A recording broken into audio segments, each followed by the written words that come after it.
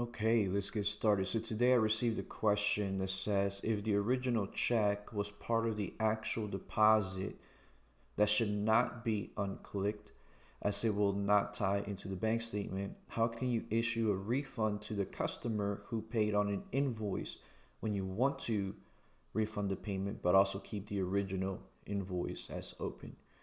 Okay, so let's get started. So let's create a bank deposit.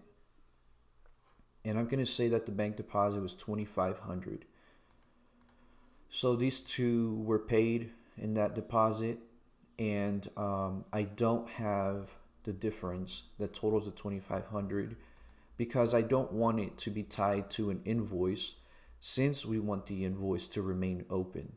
So what we are going to do is go to add funds to this deposit, and I'm going to select the hypothetical customer. I'm going to select an income account. You could write a note as to what's going on. I'm going to say it was check 123.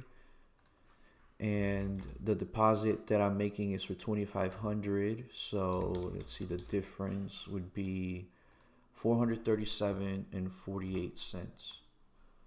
Okay, so now we have the amount that's going to hit the bank statement. However, we didn't apply this deposit from Diego to an invoice because we want the invoice to remain open.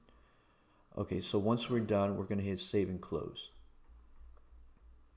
Now we have the bank deposit for $2,500. And now I'm going to refund Diego. And I'll look up the customer name. Select the payment method. Let's just say it's a check. And 456. And now here in the category, we're going to select design income again. Write your notes, and here it's going to be the amount of the refund, which is the same amount that we deposited, I'm assuming. And then let's select Diego's name in here again. Again, you can write a memo, attach anything you need, write a description. But let's just say everything's good to go. So now let's hit save and close. Okay, so now we made the refund.